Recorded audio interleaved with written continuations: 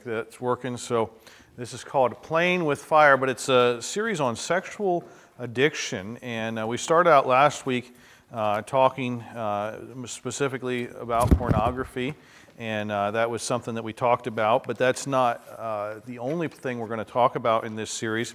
But we talked about Proverbs chapter 6. It says, "Can a man take fire in his bosom and his clothes not be burned?" Now, the context here, or the other verses surrounding it, we're talking about adultery, the sin of adultery. And for instance, the verse right before this says, "For by means of a whorish woman, a man is brought to a piece of bread, and the adulteress will hunt for the precious life." It says, "Then can a man take fire in his bosom, and his clothes not be burned? Can one go upon hot coals, and his feet not be burned? So is he that goeth into his neighbor's wife. Whosoever toucheth her shall not be innocent." And so the context here, even though these verses, they don't specifically say it, it seems that there's a reference in the Bible between, you might say, those that would involve themselves in sexual sins and those that you might say would try to play with fire. And for instance here, it talks about walking upon hot coals. Now, sometimes people seem to somehow develop an ability to do this. I don't know how they do it. I'm not going to try to figure it out or attempt to do it. But that would be kind of a stunt, wouldn't it? Something that somebody thinks, oh, I can do this. I can walk on top of hot coals and not get burned. It's dangerous. It's foolish. Why would you do that? Why would you do something that you know is dangerous? And, and here the Bible is talking about sexual sins and how it's dangerous. You're playing with fire. Now, in the New Testament, there's an interesting passage that also seems to make a reference to fire. And it's talking about, it actually was talking about a widow lady that you might say has been without a husband. And maybe she's deciding, do I want to get remarried? And the instructions Paul gives, it says, "But if they cannot contain, let them marry. It is better to marry than to burn." Now, I know that's kind of just a short reference without getting into the whole passage and talking about it. But I think the idea is this, that Paul is saying that this passion that we have, this lust that sometimes people have, or these desires that people have, are much like a fire, but there's a place for that fire, and that's, you might say, marriage. That's the proper place for it. Now, if we think about fire, and here's the illustration I gave, fire can do a lot of damage, and you can. We had smoke coming into the area the past month or so, and it was because of wildfires. They're doing a lot of damage up in Canada. They've done a lot of damage in different parts of the United States, and so obviously fire does a lot of bad things. But if you keep fire in its proper place, just like I have here a picture of a campfire. You put rocks around a fire and you build a fire inside that. It can keep you warm if you're cold. It's got a good purpose. And we have to realize that in our society today, you might say the idea of our sexual passions, people want to say, let's let people, you might say, explore their sexual passions. Let them, you might say, follow their inward desires. And, and what they're doing is they're allowing themselves, you might say, to just follow whatever they feel might make them happy. And what they're ending up doing, I believe, is hurting themselves. They're getting hurt. And so we have to understand, you might say, the proper place for these sexual motions and how to contain them. Notice the passage here. This verse says, if they cannot contain. Later on in this series, we're going to talk about, you might say, can we, you might say, control our passions? Well, I'll tell you this, just kind of thinking about this. Let me ask you this, which is easier to control a fire? If you contained it right from the beginning, or if you started letting it get out of control and then you tried to stop it later?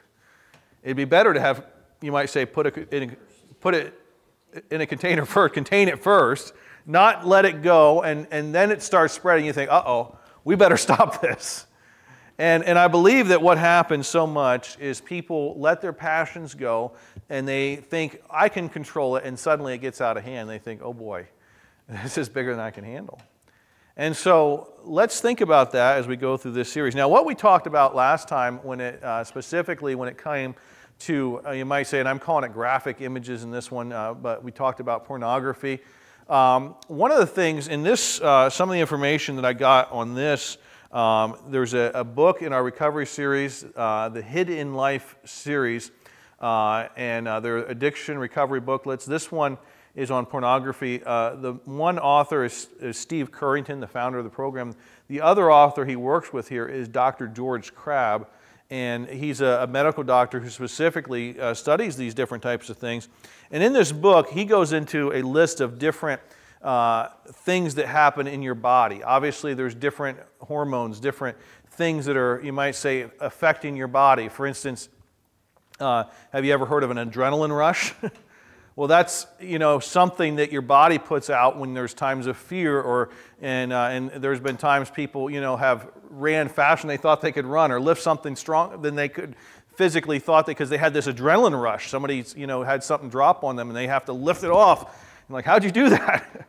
I had an adrenaline rush. I had an aunt that they told the story one time that she had a mattress that caught on fire. She grabbed the mattress and just got an adrenaline rush and ran out the door with it so the whole house wouldn't catch on fire, and ran down a flight of stairs with a burning mattress.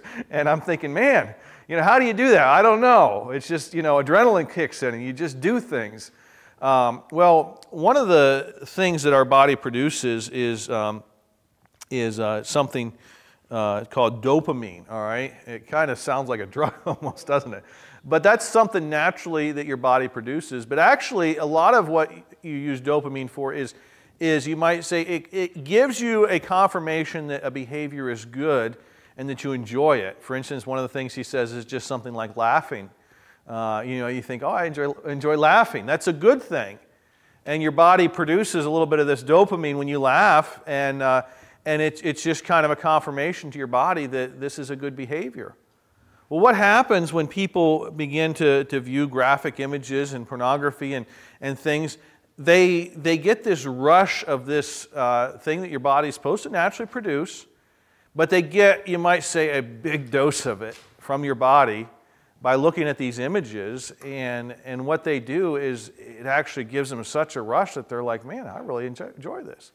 But what also Dr. Crabb and Steve Currington talk about is after this rush of this dopamine from viewing an image, it also, you might say, leaves your body with a low of, you might say, a depressed type feeling or a sad type feeling, because you've done something unnatural with your body, and so your body can't just keep pushing that much dopamine continuously, and so then you have to, you might say, your body doesn't produce as much later, and so you end up with a low point. So what happens is, why do people sometimes become addicted to these graphic images, pornography and so forth? Well, because they enjoyed that rush, and then they want to get, you might say, that rush again.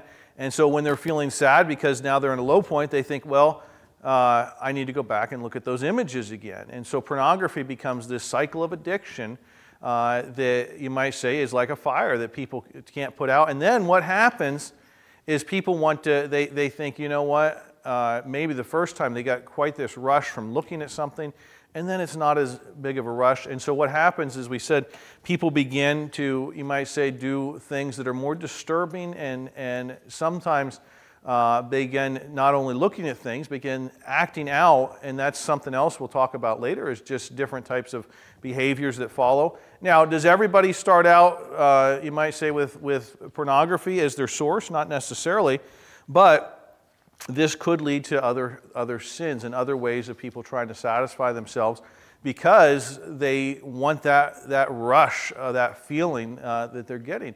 So we're looking at this, though, and we were looking at this cycle of what happens and how that just, they need the dopamine and they get it by viewing pornography, but it leaves them depressed, so then they keep going back, and it starts a continuous cycle. Now, so basically last week we were talking about how the sexual sins would affect your mind and emotions, and like I said, specifically pornography. But tonight, I wanted to focus on this. How would sexual sins affect your relationship with God? And I left you off with this question, or this passage last week, and I asked you the question, do you love God? Now, so often, any sins we involve ourselves in, anything that we would do as a behavior, sometimes the thought is, this is only affecting me. It's not doing anything to anybody else. And a lot of times people might not be able to look at something like pornography and they think, you know what, maybe they're doing this privately in their room on a computer, and they think, you know what, this is only involving me, it's not affecting anybody else. And so I think it's important that we see how this is affecting other relationships, and specifically our relationship with God. And God tells us here in His Word, John, the author here, that was one of Jesus' 12 closest disciples here, and he tells us, you know, the Holy Spirit guiding him what to say here, but he says, "Love not the world, neither the things that are in the world. If any man love the world, the love of the Father is not in him." So the Bible says, if you have this love for the world, then the love of the Father is not in you. You say, well, what does that mean? Because I think I love God. I think I can love God and maybe think I can also involve myself in something else. Well, so he breaks it down here. What is he talking about when we love the world? It's not talking about loving people or loving, you might say, our planet, or, you know, cleaning up our planet, anything like that. What's he talking about? All right, he says, let me define it for you. For all that is in the world, and he says three things: the lust of the flesh, and the lust of the eyes, and the pride of life is not of the Father, but is of the world. Now, we could sometimes it's hard to put all these things into different categories. For instance, the lust of our flesh. For instance, our bodies have some natural needs, for instance, eating. And oftentimes when I think of our flesh, our desires, you know, you need to eat, you need to sleep, you need to drink. There's different things that you need to do. And somebody might think, you know, well, maybe having sexual relationships is just a need of my body. But you might say this is talking about, you know, I say going beyond the natural means, or going beyond God's designated place for these, and having just an uncontrolled desire. For instance, somebody could overindulge in food. And somebody, you might say, just has this lust, but it relates to our body. The lust of the eyes, things that would catch our attention, something that would draw, you might say, our eyes and our focus away from God. And so often things look good on the outside. For instance, in our household, my son's looking for a vehicle, and there's sometimes you look at a vehicle and someone's polished it up real nice on the outside, and you turn the key, and it doesn't sound real good. The engine's not running real good. Or you take it for a drive and you realize something's not right. And so often the lust of the eyes are things that entice us from the outside. They look real good, but they're not really godly. They're not good for us. They're not healthy things. And then the pride of life. We like attention sometimes. We like to be in the spotlight. We like, you might say, to get ahead, or you might say, want people to think that we're somebody special. And so often we let these things draw our attention away from God and the Bible says, if this is your focus, if this is what draws your attention, if this is the thing that you love, the things of this world, then what does the Bible say? The love of the Father is not in Him. Now, let's go on and think about this in the Psalms in the Old Testament. David, not me, but King David, he was a songwriter, and he wrote many songs, and we call them the Psalms.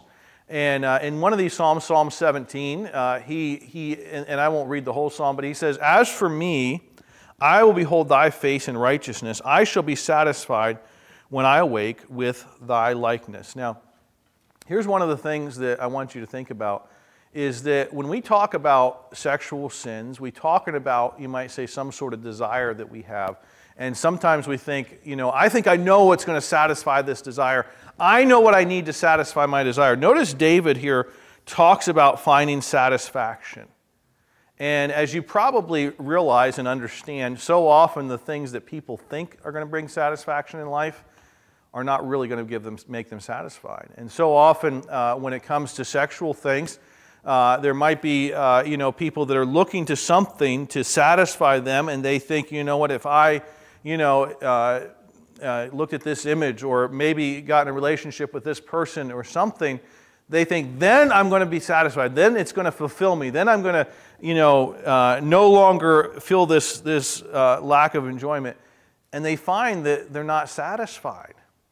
The images they looked at on the internet, they're not fulfilling them, and they think, I I need more and more. And what do people end up scrolling through the internet for hours looking for something to satisfy them? I'm even not just talking about pornography, but sometimes it's just Facebook or something else. People, just looking for something to satisfy them. They're thinking, man, if I just stayed on the internet, on YouTube and Facebook and Instagram and Pinterest or whatever a little bit longer, maybe I can find something that will entertain me and make me laugh and give me enjoyment.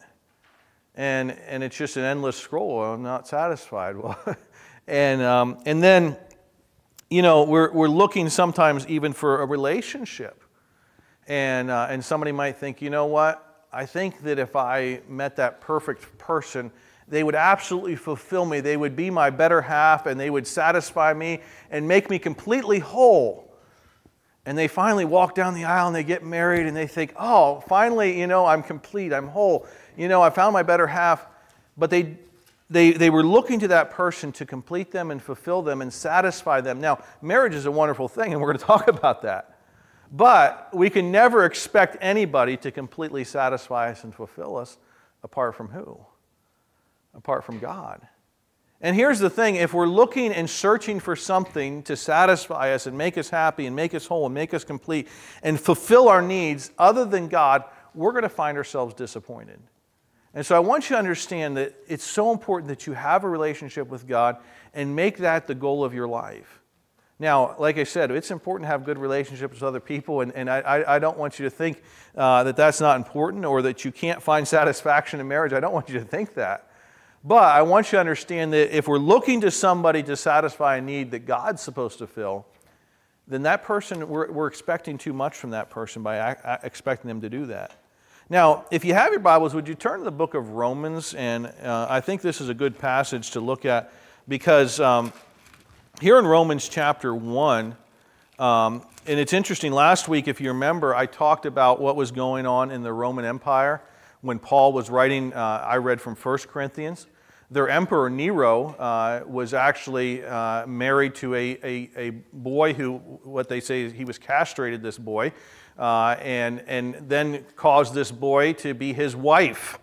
And then later, this same ruler Nero, and sometimes you actually see him pictured, and he seems to be dressed like this in artwork and so forth, but he actually later on is in a relationship where he's considered the wife.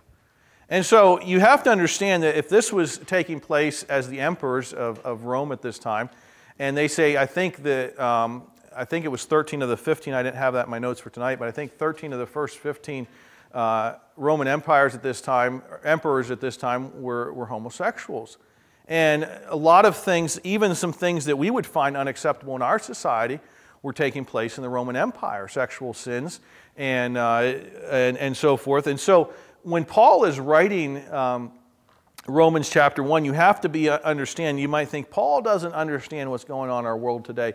He doesn't understand the enticements. And of course, he doesn't have technology like we have. He doesn't have a computer and the internet and TV and all these different things. But he was well aware of, you might say, the type of sexual sins that were taking place in the society today. And he identifies the real problem. And so often, just like people come to a program like this, they think, I want to fix a certain behavior, but we got to get to the root of the problem, and it lies with our relationship with God. Now, look at this passage beginning in verse 21. It says, because that when they knew God, they glorified him not as God, neither were thankful, but became vain in their imaginations, and their foolish heart was darkened. Professing themselves to be wise, they became fools, and changed the glory of the uncorruptible God into an image like unto a corruptible man, and to birds and four-footed beasts, and to creeping things. Wherefore God also gave them up to uncleanness, the lust of their own hearts, to dishonor their own bodies between themselves, who changed the truth of God into a lie, and worshipped and served the creature more than the Creator, who is blessed forever. Amen. Now, there's a lot of applications we can make to this. And I don't want you to think the application I'm making is the only application here, but I want you to understand that one of the things that I could apply this to would be the idea of images like pornography. Because the Bible says here that there was a time that people knew God, but they didn't want to glorify him. They didn't want to give the praise to God. They wanted the focus to be on themselves rather than on God. And they didn't want to thank him. and they allowed their hearts to be darkened. And that's an interesting thought, that people rejected the light and wanted to be in darkness. And here's what one of the things it says: they changed the glory of the uncorruptible God into an image like unto corruptible man, and to birds, and to four-footed beasts, and to creeping things. I thought it was interesting, the word image. Do you notice that a lot of times in our society today, when we talk about things on your computer, we talk about images, don't we? Now, in Bible times, you'd think, well, they didn't have the same type of images. You're thinking of little statues made out of wood or stone or something like that, of an image. But here's what they often called them in the Bible. They called them false images. You ever hear that term? An idol, a false image. I wanted you to think for just a minute. What is, you might say, a lot of the images and the pornography on the internet? It's actually fake, isn't it? They make people look more beautiful, if you could call that beauty. Some of it's more disgusting, you might say. But anyhow, they try to take away the blemishes, the flaws, and try to make people, you might say, look better than humanity. Even the people that are in those pictures, they don't look like that. They've retouched them and made them and enhanced them in such a way. They're fake. They're false. Now, what I'm saying is this, is that it's interesting here. In the Bible times, we think about people, having images that were false images, and you think, we don't do that today. What do we do, actually? People do that today. And in the Bible times, somebody would have these statues, and you think, well, that's idolatry. Now, what is it, you might say, that we're talking about? We're talking about something that resembles what God created. For instance, the Bible talks about, things like birds and four-footed beasts, but it also talks like images like unto corruptible man. That people would take an image of a person, but it says like that. In other words, just like, if you know, like Greek mythology, they took, and kind of had these images of different creatures, you might say, that were half man and half something else. They like to kind of create false images by combining different things and making these images of different things and then making them a god. Well, what do we do today? Well, on the internet, they take and make a false image, and then, well, what do people do? They're looking to that to give them some sort of satisfaction. Well, in a sense, that's worship. That's giving your attention to something. It's you might say, if you think about someone staring at a computer, how is that any different than someone, you might say in Bible times, looking at a graven image for worship? Now, whether you agree with my evaluation of this or not, I don't think that they're bowing down and worshiping those images, but they're looking to that for some sort of satisfaction. What did we say? Where are we supposed to find our satisfaction? In God. And if we're looking to something else to satisfy us, to make us happy, to fulfill us in life, and think it's going to give us some sort of satisfaction, in a sense, we've replaced God with something else. And that's really what idolatry is. We've replaced God in our life with something else that similar to what God has made, but a fake version of that. And you think about, and I wanted to kind of deviate a little bit from this, but do you realize that a lot of what people like to do, and I don't want to criticize everything you do and think, boy, Pastor David's taking away all our fun tonight, but in a sense, a lot of what we like to do is create a false world of what God has. And in other words, I don't think Mark Zuckerberg's metaverse or whatever ever really took off. But the idea of creating this false world, this fake world that people could go in and explore, and maybe his thing failed, but I'm guessing that idea hasn't failed, that's going to keep coming back up. People are going to try that again. People want to live in a fake world in a sense, because they think, oh, this world has so many problems, it has so many things that just are painful and hard to deal with. I'd rather live in this false world. We'd like to, take what God has made, but let's make a false version of it, a fake version of it, something that I enjoy. And so often there's different things that we can get caught up in. And sometimes you might say, people are watching movies. And like I said, I'm not here to just criticize your movies. But you think about, they present this false idea. Maybe it's a romance thing, of this this guy that seems too perfect and this girl that lives in this perfect town, and they get married, and it all just seems a little bit too good to be true. And like I said, I'm not just like, you think, boy, I hope he doesn't start talking about my thing tonight. But what I'm saying is that's what has become part of our world, to find something fake, something false, and almost put ourselves into that position and allow ourselves to imagine our life, oh, if only my life were like that. Now, let me ask you this, and we're going to talk about this subject a little bit later. Do you think a man that stares at images that are fake and false and looks at women that are overly enhanced in a sense, do you think that he is going to find the average everyday female attractive anymore? Probably not. If he's so indulged in this fake imagery and if he thinks this is what beauty is, looking at these fake images, he's going to have a lot of trouble finding a girl he thinks is even good looking. Everybody I see is, just doesn't match up with what I'm seeing on the internet. And what I'm saying is that what we're doing is sometimes, whether we in pornography or something else, we're creating this false sense of what we want. And most of all, it's affecting our relationship with God, because we are not satisfied with what God made. If you look around and you think, all these humans that God made, I don't like them. I like the fake people on the internet. Wait a minute here. There's a problem, isn't there?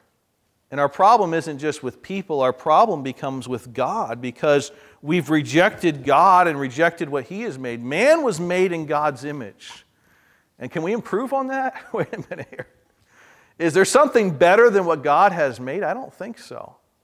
And so you realize that here's the idea that man would like to, you might say, create this false image of something similar to what God has made.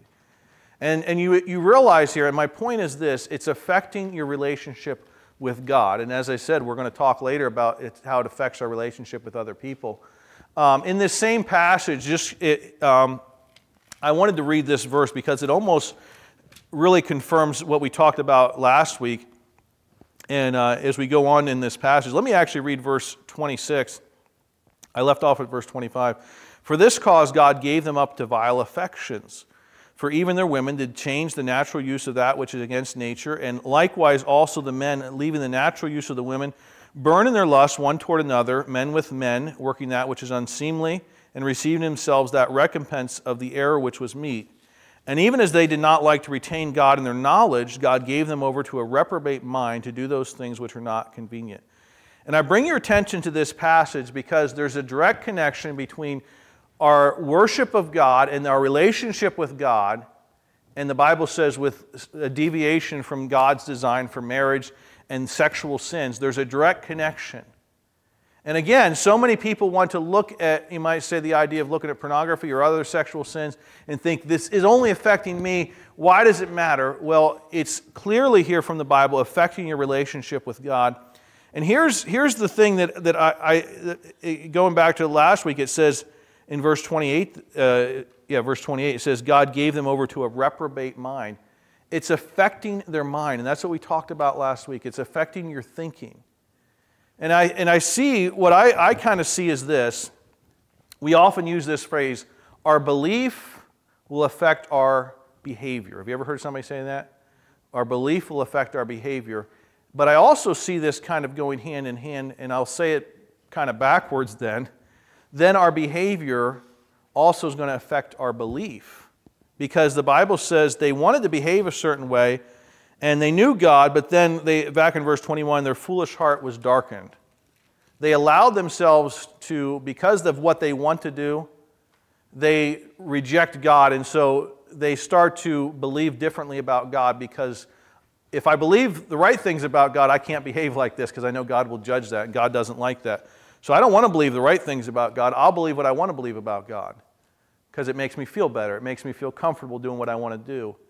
And so here's what's happening. If you continue in a behavior that you know is wrong and you continue down a path of sexual deviation and pornography and different things like that, it is going to affect your relationship with God, because God, as we said in John, you cannot say, I love God, and also say you love the world. If you're either going to choose one or the other, and eventually you might think, well, I can go back and forth. I can love both. No, you can't. And eventually, if you continue down a path, and somebody, just starts out innocently thinking, it's just a little bit of enjoyment, a little bit of pleasure, and pretty soon it's affected their relationship with God. Now, I'll even give you an Old Testament example, King Solomon. In the Old Testament, King Solomon, the Bible says, but King Solomon loved many strange women. Strange doesn't mean that they all were had big ears or big eyes or anything like that. It just means that they were different. Like they didn't. The word "strange" here means they didn't belong to him. It wasn't somebody he should have married. It wasn't his wife, his first wife, you might say. But he loved a lot of women.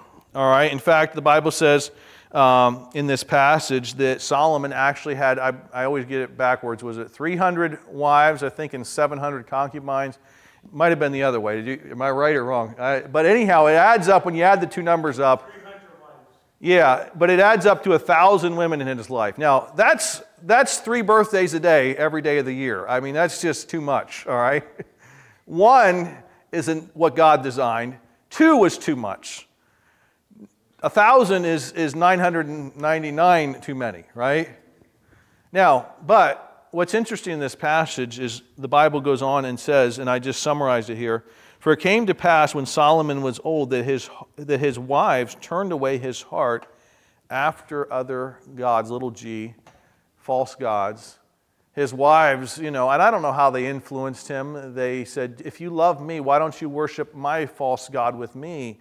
And Solomon thought, I can still, it was the Sabbath day, Saturday, we'll say, oh, I can show up on Sabbath day and Saturday and worship Jehovah God, but I can go on Monday and worship this false god, and Tuesday and worship this false god, and Wednesday here and Thursday there, and I'll go and I'll worship all these false gods. It couldn't happen, could it? And it turned away his heart from God, but it's because he, you might say, thought he could follow after his love for women, his sexual desires, and it turned his heart away from God. So we'll end with this. I know I've gone long here, and it's you guys are very patient with me. I appreciate it.